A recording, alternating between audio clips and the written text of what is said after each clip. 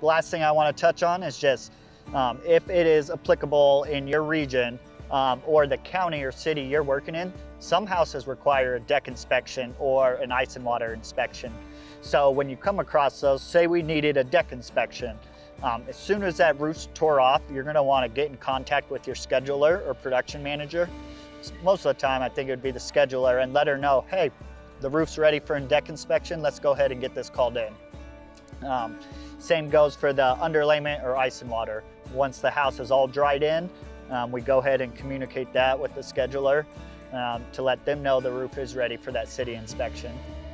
Okay, so if the inspection gets done later in the day, does that mean that the crew's gonna have to come back at a different time to finish up the job, depending on what market you're in? Yep, that will depend on what market you're in. Commonly in Washington, it's a very intense screening process with the city inspectors. So the way we do things there, we'll tear off that roof, go ahead and dry it in, call in the city inspection, and wait to see if they give us any corrections or if it passed. As soon as we get the go-ahead, we're free to, between you and the scheduler, to go ahead and reach back out to that crew and let them know the house is good to be shingled. Cool.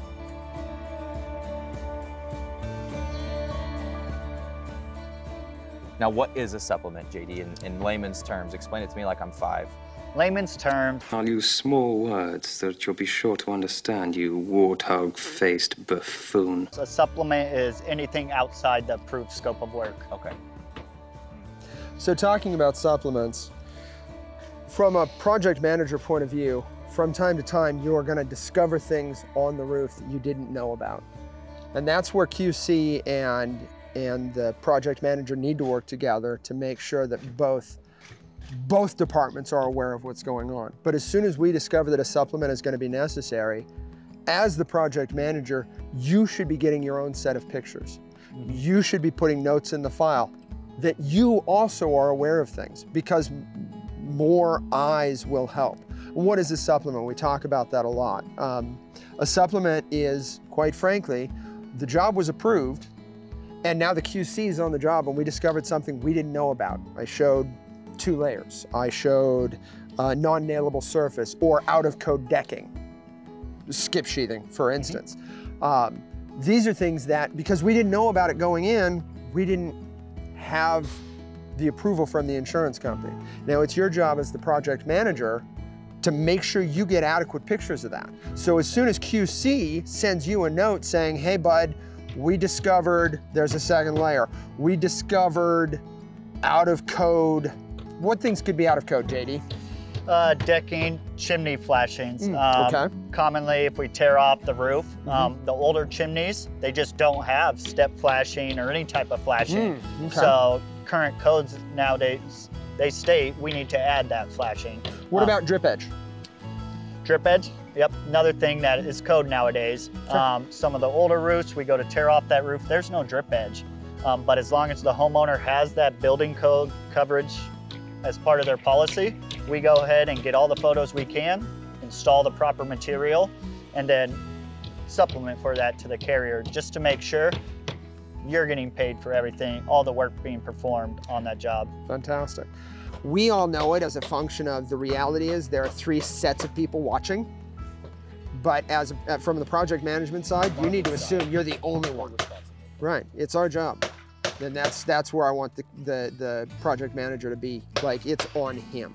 Supplements, you got to be there to prove that it got done. PWI, you got to prove that it was done.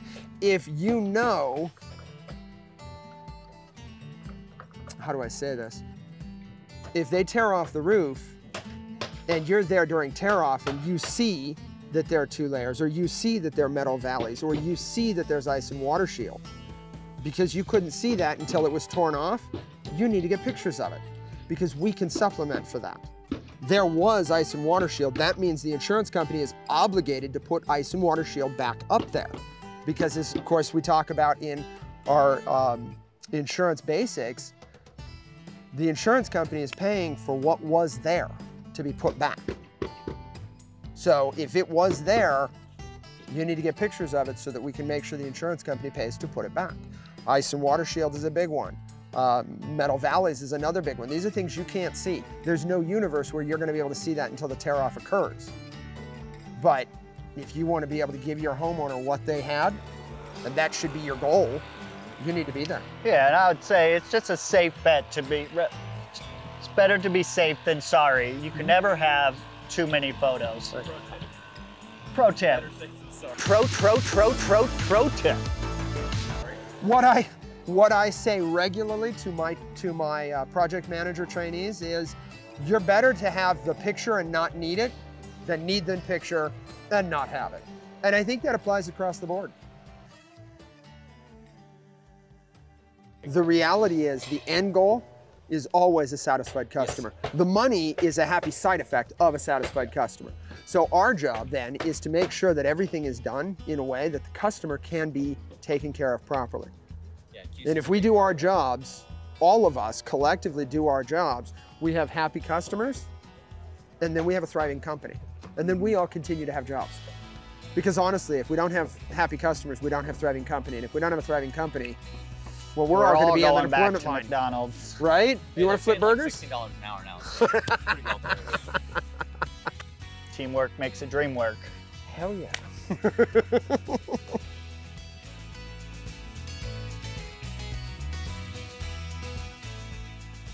So we talked earlier about how you need to go back to the job a couple of times. And I spoke about PWI, which of course is paid when incurred. The time to find out paid when incurred is right now. Your QC guy's coming back for his second part of the inspection, and as you can see behind us, the installation is beginning. If there were PWI on this job, this is where they'd be installing it. And it's up to you as the project manager to get up there and get some photographs of it. Because the insurance company isn't going to pay PWI if it wasn't WI. PWI is paid when incurred. You're so wise. You're like a miniature Buddha covered in hair. So you got to have the photographic evidence. So now's the time. You should know your estimate. If there's PWI, you know about it, and you should be keeping close tabs on that to be here now. And quite frankly, they know things like this too. They know when the dry-in's happening. So you should be communicating with your QC guy and saying, hey man, there's PWI on this job. If you get back and I'm not there and they're doing install, can you let me know so I can come get pictures? Is there anything we can do for you when we come back to get pictures of PWI? No, I think the biggest thing with PWI is, like you said, it's going to be the ice and water shield. And not just installing the ice and water shield, but determining how much ice and water needs to be installed. And that's going to be all determined on our soffit. This is why the soffit measurement picture we take is so important during the inspection. Right, so, and it's also, say, you know, even if our work order will state 1 row of ice and water on the eaves, but on day of install, either the quality control rep or the sales rep, maybe both of them together, take a double look at that soffit and realize this soffit is 24 inches. At that time, we can get a picture of that measurement and go ahead and supplement for that just to make sure we install the correct amount of ice and water shield. Very last thing we want to do is put a roof on a house and not have it to code. Pro tip. Pro tip. Pro tip. Michael Lastra. There you go. The rooftop. Stop it. Get some help. As we get into the summer and it gets to that really warm weather, super easy to scar shingles. What that means is our crews are just being a little rough, or even you walking on it. If you're sliding down the roof in that hot weather with those shingles, it's going to cause granule loss. No, God! No, God, please, no! No! No! No! Yeah, and guys, this is really important, especially on roofs that are getting installed with the lighter colored shingle. You got your Shasta Whites, your Sierra Grays, anything that is above like a darker brown. It's really prominent on those colors to have this scarring issue during install. That's a terrible high five.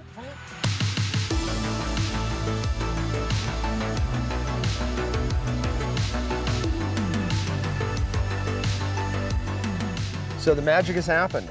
Obviously, the roof is done, the crew is gone, everything's finished. You should be back at the end of the day when the job gets finished. Whether that's the same day as the start, or if it's the next day. And it depends on your market, it depends on the roof, it depends on a number of factors whether or not it's going to get finished the same day it was begun. At the end of it, it doesn't matter. You should be there when the job is complete. You need to go with the customer and walk the property. You need to walk around and make sure that the customer is satisfied. If you're walking with your customer and you're picking up bits and pieces, they're going to be picking up bits and pieces. And if you have more than a handful, well, maybe that's something you need to talk to the QC people about. What do you think, JD? I love that idea. When it's very minimal stuff, like we said with the quality control reps, just be proactive and pick those up. Do it! Just do it! Just do it! Do it!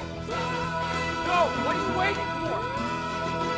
Do it! But if it's an excessive amount, definitely reach out to the quality control rep just so we can be informed, and then we can tackle that issue with the subcontractor.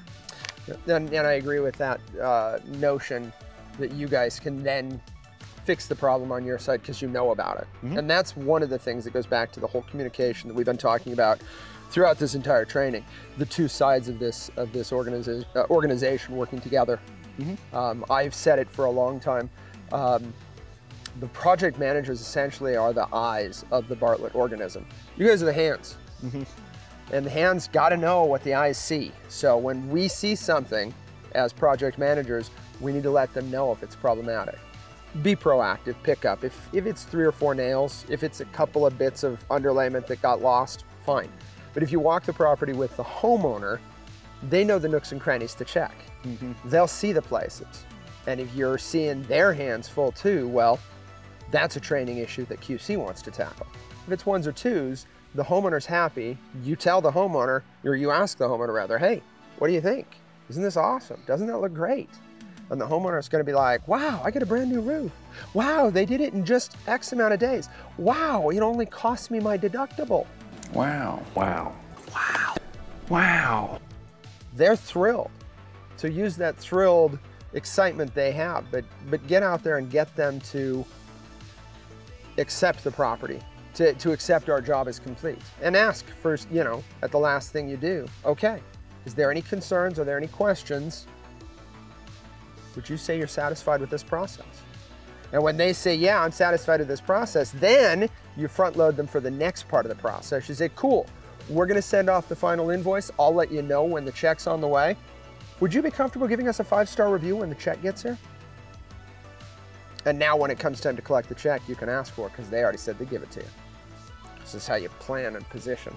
Yeah, and I like that because we focus so much just on the roof itself, but working with Bartlett and part of our whole product package is how we take care of the customer's property, how we take care of their personal items, making sure we clean up just as good as it was the day we started. Right, and you promised the customer when you sat with them during the pre-production meetings and you went through all this, you promised that the cleanup would be to their satisfaction. So you better make sure it's to their satisfaction. And the easiest way to do it is to ask, is this to your satisfaction? They'll tell you. If they don't like the way something was done, you're gonna hear about it. And then you're gonna have to take action to fix it.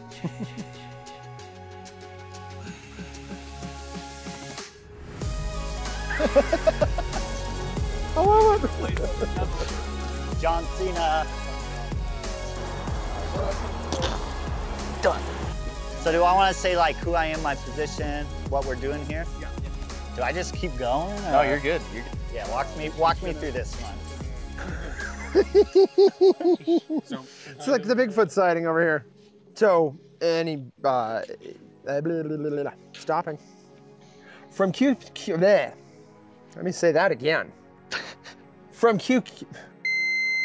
Oh, none of this feels natural, buds. I'm ready here to up.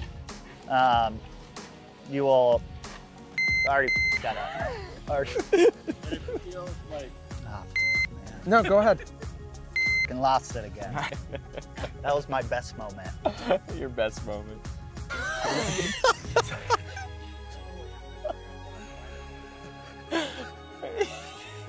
Is it flowing good? Shaking and baking. You take this and you tuck it in your pocket, and then you grab your iPad. Small hands, you know what they say. Oh, there it goes, there it goes. Oh, no. There it goes.